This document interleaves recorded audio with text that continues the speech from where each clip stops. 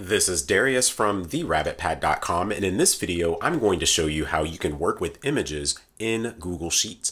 Please make sure you click that subscribe button and that notification bell so that you can be notified when I publish videos in the future.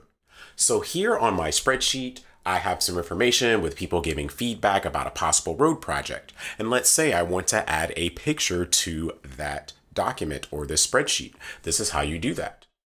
You go up here to the top where it says Insert, and then you click Image, and you see you have two choices.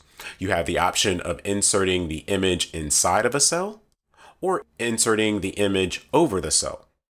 So let's go with inserting an image inside of a cell first.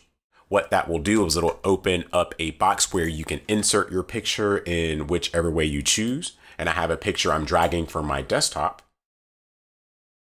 And when you insert the picture within the cell, the picture is actually within the cell. So I can move it to other cells if I wish. Or I can just put it back. And notice that the picture kind of adapts to the size of the cell.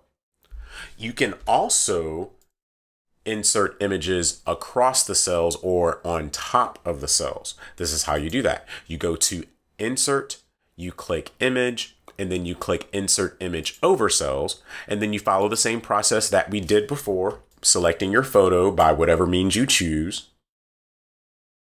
And now this photo is on top of my document. Then I can adjust it to make it look the way I want to look. So this video shows you how to work with images in Google Sheets. If you found this video helpful, please click that like button and subscribe to this channel to receive more helpful tips in the future. Also, please be sure to visit my website at therabbitpad.com.